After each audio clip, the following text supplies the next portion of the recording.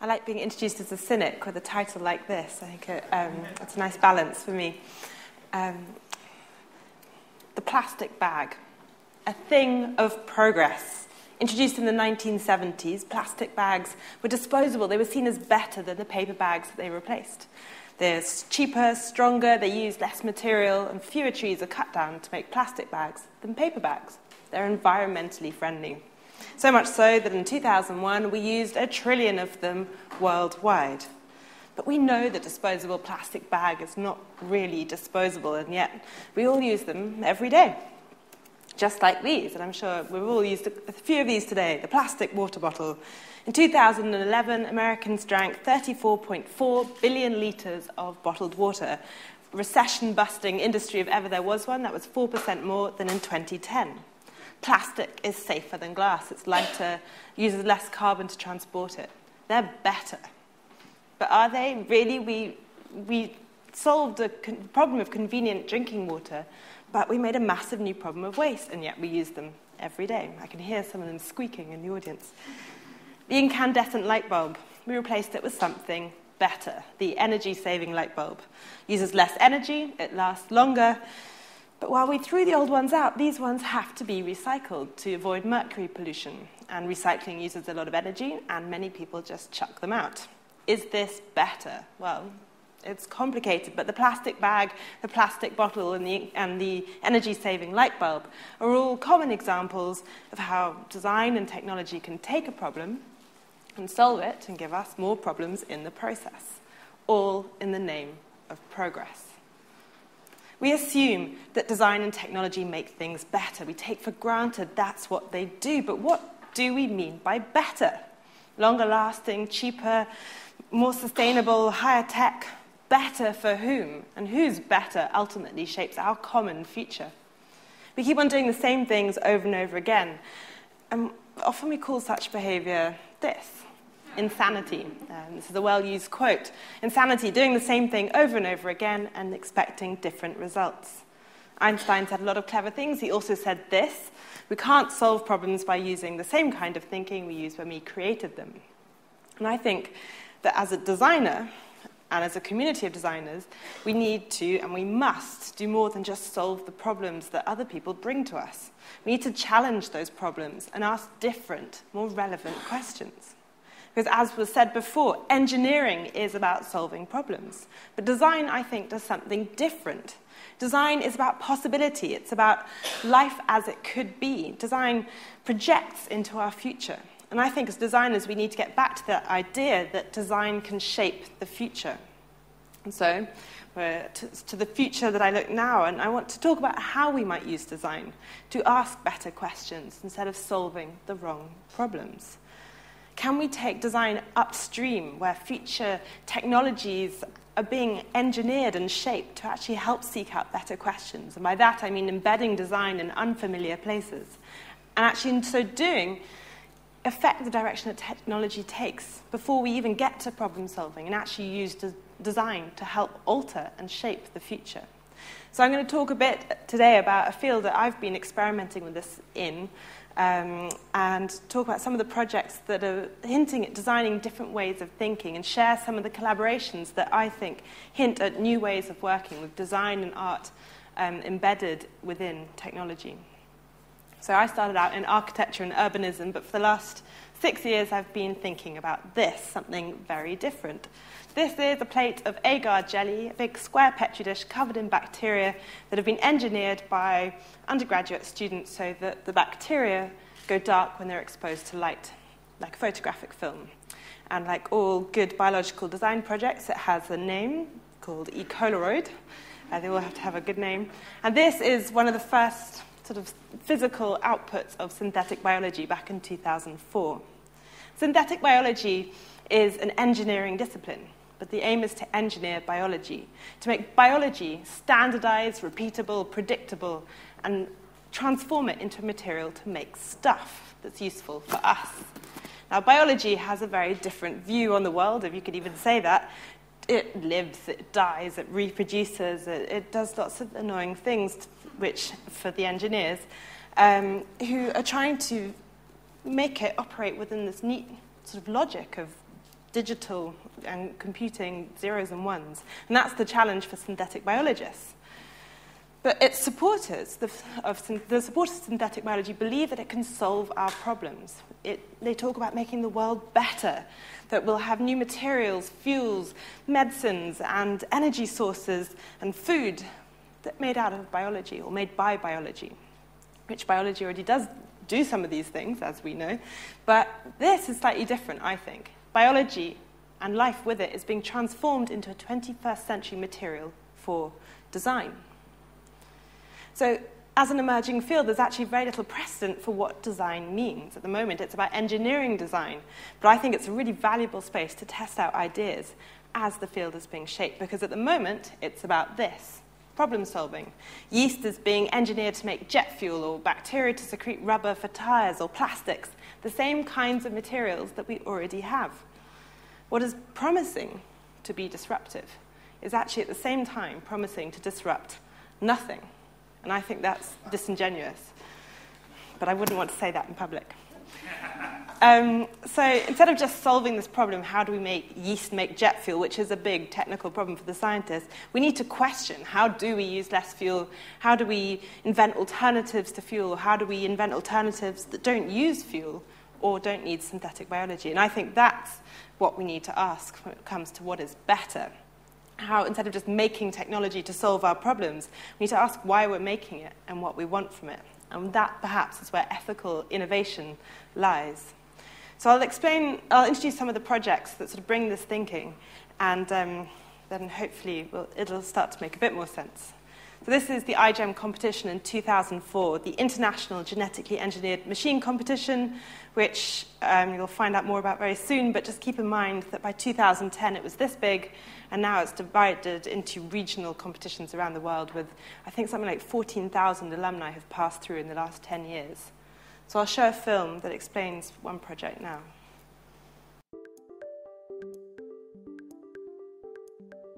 ECROMI is an experimental collaboration between designers and scientists working in synthetic biology. In 2009, 7 Cambridge University undergraduates spent the summer learning the tools of synthetic biology, which is essentially a new approach to genetic engineering. Using standardized sequences of DNA in a format that's called biobricks, they learned to engineer bacteria. They designed their own biobricks using genes copied from existing organisms, inserted them into E. coli, and created bacteria that secrete colours visible to the naked eye. ECROMI went on to win the International Genetically Engineered Machine Competition at MIT in 2009. And joining us now is one of the winners of the iGEM competition. Welcome to Science Friday, Ms. Mullen. Hi, thank you so much. I am part of the Cambridge 2009 iGEM team, and our project was called ECROMI. And what we were trying to do is to improve bacterial biosensors. They're bacteria that can tell you the concentration of a pollutant in water. And they can do this because inside them they have a detector. So we developed 2 different parts, the sensitivity tuner, and this actually tells the detector when to turn on and when to turn off. So you have control over what level of the pollutant you're detecting. And how does the bacteria show that it's on or off? We use something called a color generator, which means that our bacteria changed color when the detector got switched on. Wow, so they light up in a different color. They actually change color visible to the naked eye. So let's say if you put a swab of the bacteria in a polluted river, bacteria would just change color. Yep, exactly. Though you'd probably want to put a sample of your water on a bacterial plate, maybe not the other way around. Well, how would you envision something like this being used other ways in the future? As designers, we worked with the team to explore ECROMI's potential as they were developing it in the lab. And together we imagined a timeline proposing ways that living colour could evolve over the next century. These scenarios, some of which are shown in this film, explore the different agendas that could shape ECROMI's use and in turn our everyday lives. One of the first real applications for this technology may arrive quite soon. A cheap disposable biosensor for testing groundwater contaminated by arsenic. Bacteria could also be used to produce natural colourings and dyes. By 2015, there may be a profession of people who hunt for new pigments in the genes responsible, bringing them back for use in the food and textile industry. By 2039, you can go to the supermarket and buy this simple probiotic yogurt for cheap personalised disease monitoring.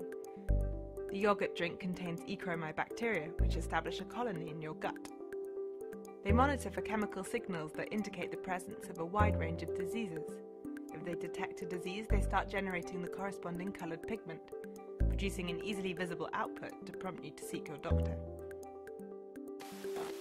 2049 sees the rise of the Orange Liberation Front, a terrorist organisation from the Netherlands, who are angry because a biotech company in China has patented the gene for the colour orange.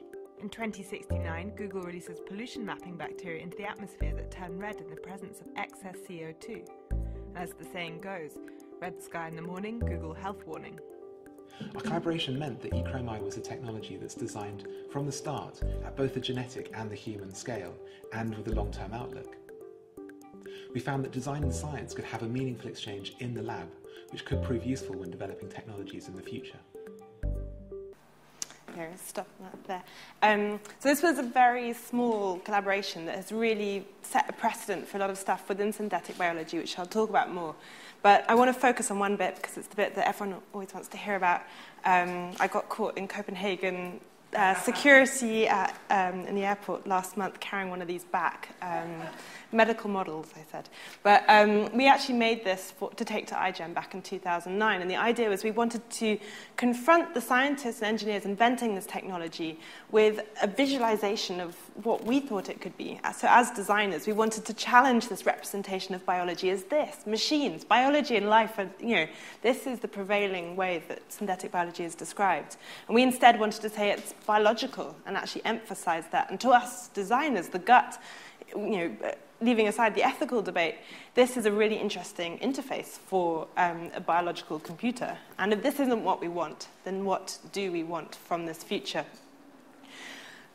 What I discovered along the way is by even thinking about the future, even in a critical way, you accidentally might make it more likely. And that is something that I'm trying to resolve in the other work that I'm sort of working at the moment is by even creating this space, you do actually influence it. There's scientists who are trying to make this happen. And that wasn't necessarily the expectation of this work. Whether it was too successful, that we actually shaped and guided the future and made science take on board that message about biology, I don't know. But either way, what was really important for the students was trying to bring implications and applications together into the design process, which was kind of a fresh way of thinking about iGEM. Because ultimately, synthetic biology, its impact may be scientific, it may be economic, it's certainly political, geopolitical, but it's ethical and it's ecological and it's personal. It is going to change the relationships that exist between nature and culture, between biology and design, between creator and product. So this is the tree of life, and there's kingdoms of bacteria, archaea, eukarya, we're down here on the left somewhere. How do we place these designed things that we're going to make into the complexity of the living world? How do we classify organisms that may have genes from all over the different kingdoms and whose ultimate function is a human-intended one? Well, we need a new branch of the tree of life. This is something I began to think about, and so I added one to see how it looked. And this is the synthetic kingdom, just a quick engineering solution to an engineering problem of classification. It's now on the cover of the first textbook of synthetic biology, and it's been on a journal cover.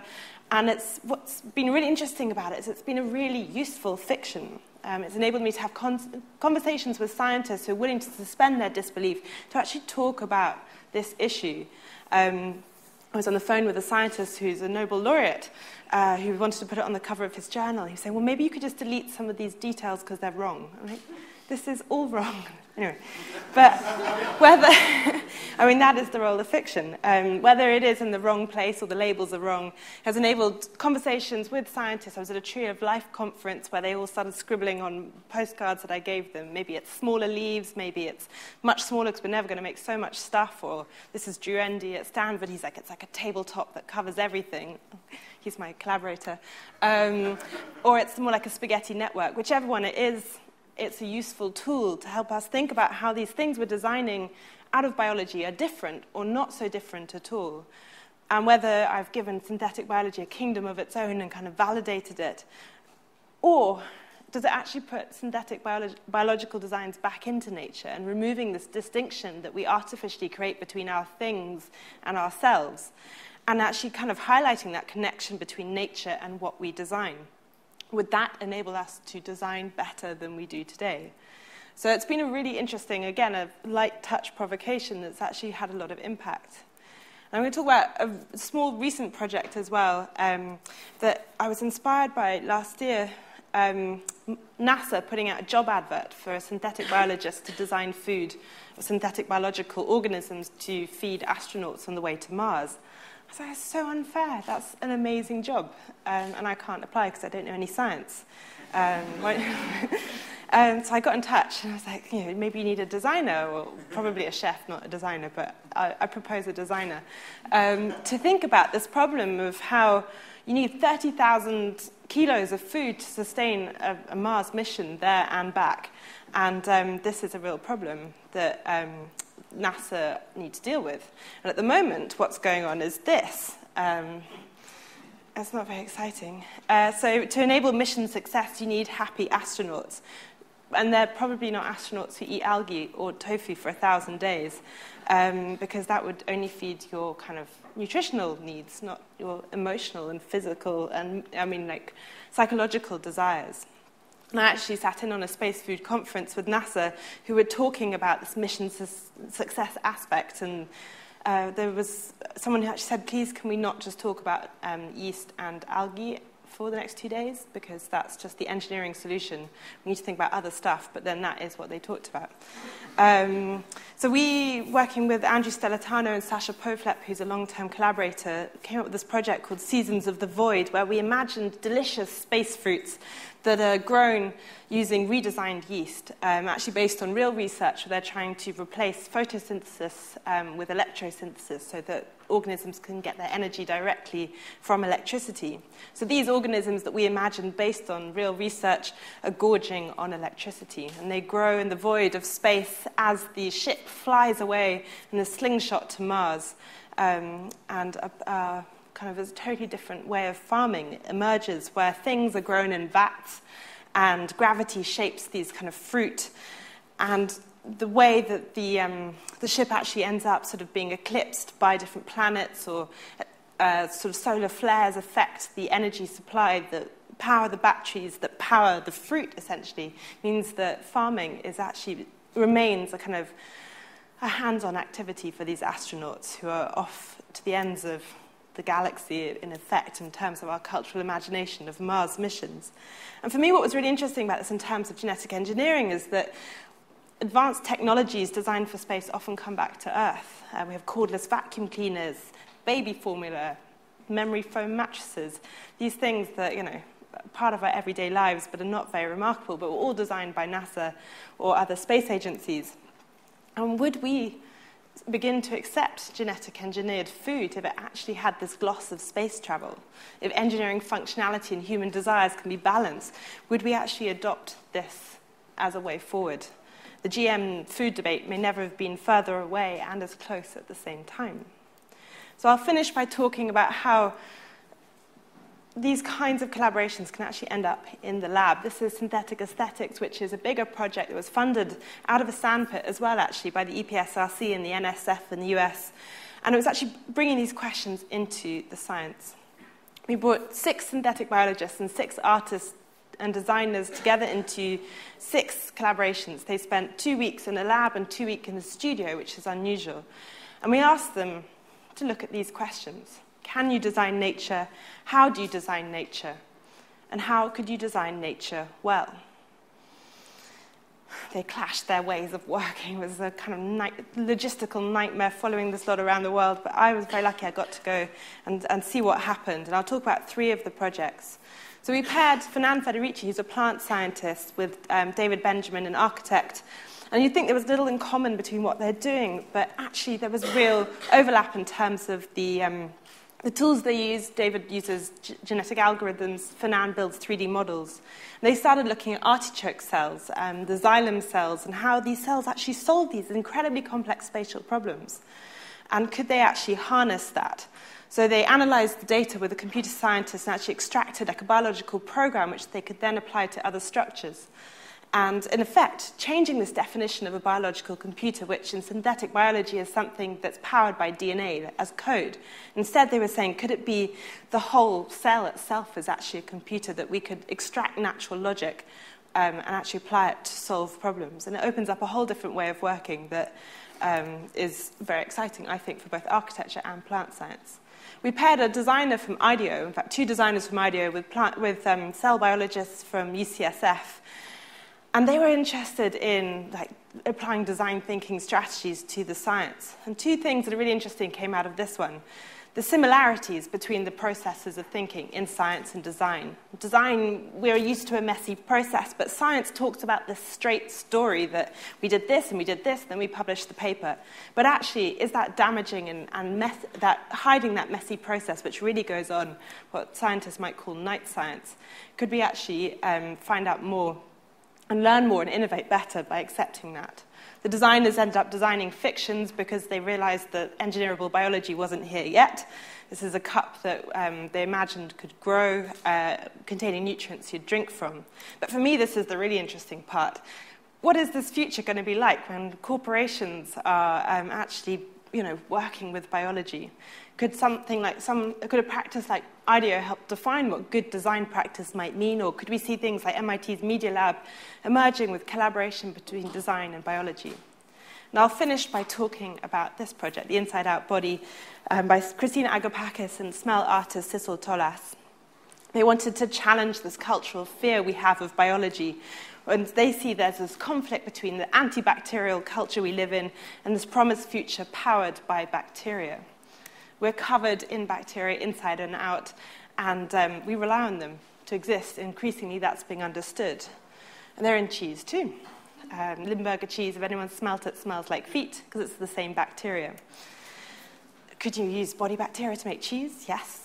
This is how cheese is made. There's definitely stuff that gets in there. So they decided to go the whole way and collect samples from the human microbiome and make human cheese. And as I said, I was very lucky. I got to visit all the residencies, but this was a case of being in the right place at the wrong time, Daisy's armpit. People think it's gross. Maybe it is. I don't think it is. I think context is everything, whether the bacteria in your body or in the things we design. We can't isolate synthetic biology from the wider world and from ecosystems and behaviors. This hints at a future where it's not we are what we eat, but it's what we eat what we are. And biology that's being planned to be engineered is closer than circuit diagrams and machine diagrams can ever show. This is a symbiosis that we're planning.